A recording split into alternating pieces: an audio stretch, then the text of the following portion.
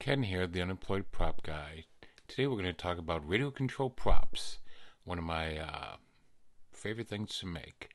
I love the idea of standing on the wing and controlling things on stage, and the audience not either expecting them or knowing what's about to happen. We'll go through a few of the ones I've made, and I'll tell you about some of the techniques and problem solving that I had to do to come up with creative solutions to problems. Hope you enjoy. Okay, the first one was a lock I made for Bonnie and Clyde. There's a scene where the actor was going to shoot off the lock to get into a gun cabinet to steal the guns from an armory. Um, the director really didn't say that he wanted anything to happen to the lock. It was just going to be a flash. But I came up with the idea of making the lock kind of drop down. So I gutted the lock, put a little servo motor in there, radio control, hid all the electronics inside the lock. I was able to put the battery on the outside in the back because the audience can never see it. So I will show you how it works, and then we'll go to the next one.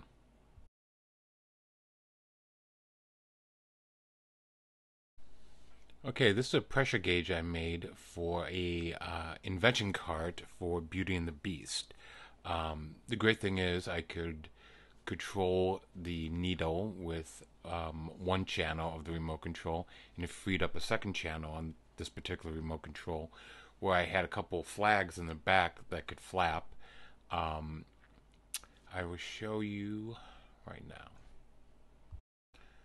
Okay, as you can see, I move the dial on the remote control and the needle moves. Lots of control, and visually it's quite exciting.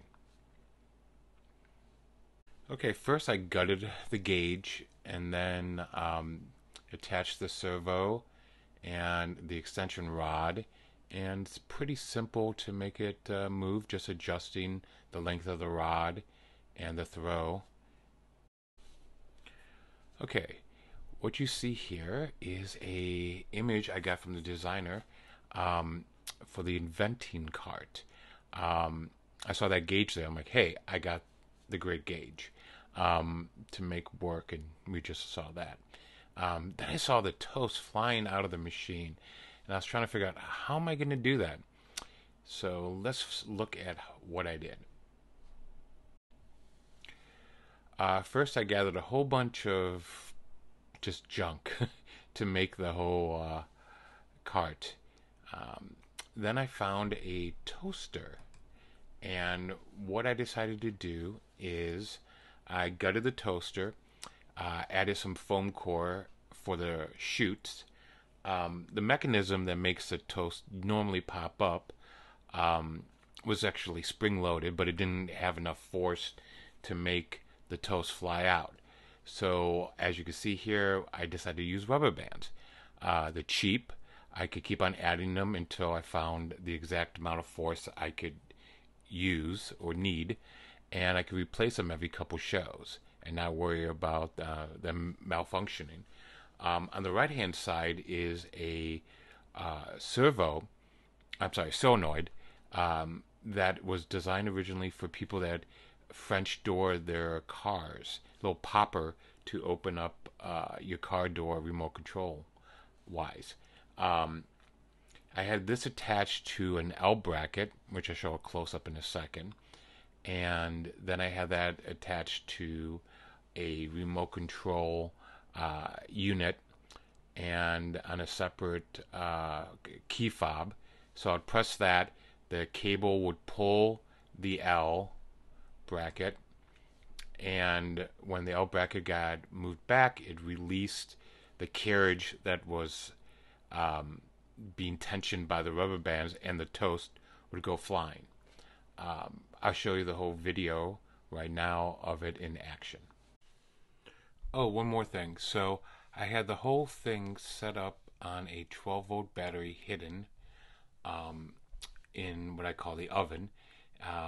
It ran the light that was always on, and then when I hit the key fob to make the toast fly out, another LED strip underneath the toaster would go on just to give a little something something. And then I would hit the other remote control and make the gauge go crazy and the flags move. And here it is in action.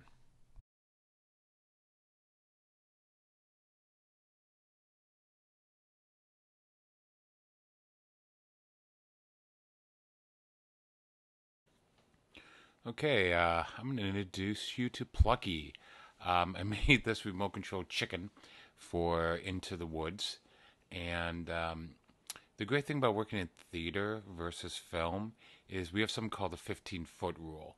You walk away from something you made or painted 15 feet, you close one eye and jump on 1 foot, and if it looks good, it'll look good for the audience. Yeah, if I was making this for film, I would have done it completely different. I would have had hopefully more money and time and would have done a fiberglass form buck and, kind of been a little bit more realistic with it. But for theater, this passes. Um, so what I did is I took a remote control RC car, built a frame, um, made the wings and the head being able to work because I had a 4-channel remote control. And so I was able to steer it and with 2 of the channels and powered with one of those channels. And the other 2 channels, I was able to use a servo in the head to turn the head, and the other servo, I made the wings flap a little bit. So it gave a good enough realistic idea of what a chicken running on stage looks like and getting chased. Um, I'll show you it in action. Okay, so here's a remote control I used. It has 4 channels, like I said, and the great thing is it was programmable, so I could set all the parameters. And here goes his head. And like I said, it's been used a lot and abused and needs a little love. And, it moves back and forth. And on stage, I was able to get it pretty smooth and look like a chicken.